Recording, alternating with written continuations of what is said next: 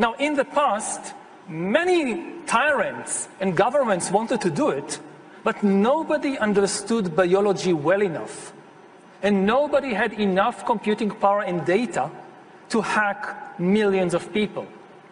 Neither the Gestapo nor the KGB could do it. But soon, at least some corporations and governments will be able to systematically hack all the people. We humans should get used to the idea that we are no longer mysterious souls. We are now hackable animals. Data might enable human elites to do something even more radical than just build digital dictatorships.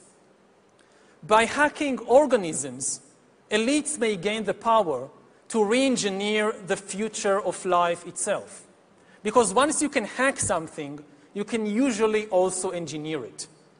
And if indeed we succeed in hacking and engineering life, this will be not just the greatest revolution in the history of humanity.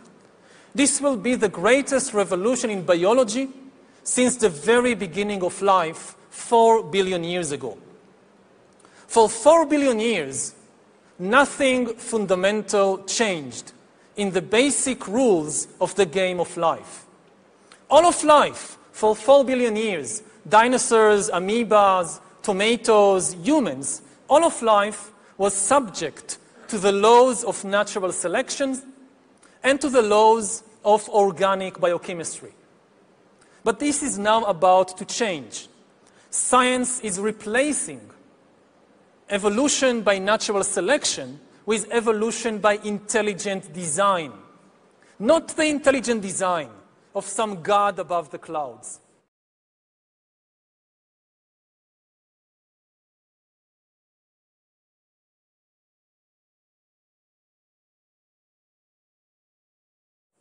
But our intelligent design and the intelligent design of our clouds, the IBM cloud, the Microsoft cloud, these are the new driving forces of evolution.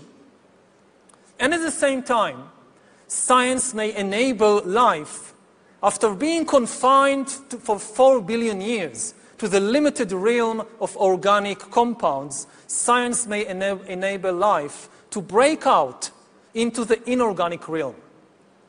So after 4 billion years of organic life shaped by natural selection, we are entering the era of inorganic life shaped by intelligent design.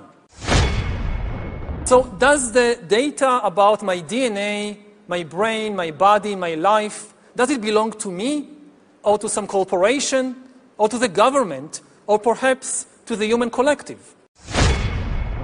Humans are now hackable animals.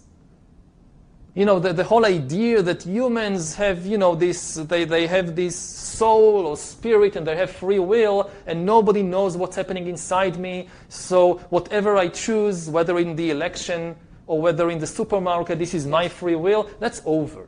Free will, that's over.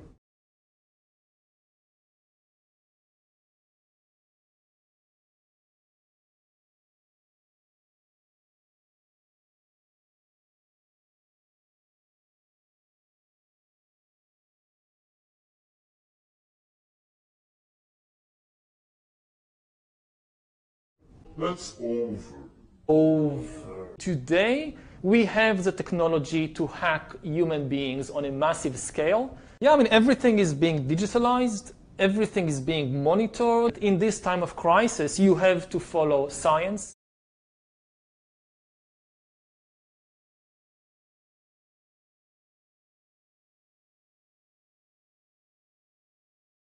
It's often said that you should never allow a good crisis to go to waste, because a crisis is an opportunity to also do good reforms that in normal times people will never agree to.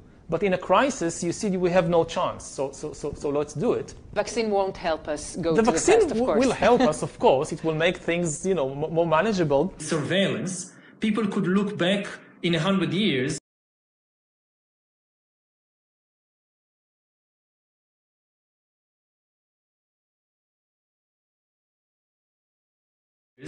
and identify the coronavirus epidemic as the moment when a new regime of surveillance took over, especially surveillance under the skin, which I think is maybe the most important development of the 21st century, is this ability to hack human beings, to go under the skin, collect biometric data, analyze it, and understand people better than they understand themselves. This, I believe, is maybe the most important event of the 21st century. One of the features of this fourth industrial revolution is that it doesn't change what we are doing, but it changes us. The difference of this fourth industrial revolution is it doesn't change what you are doing, it changes you. If you take genetic editing,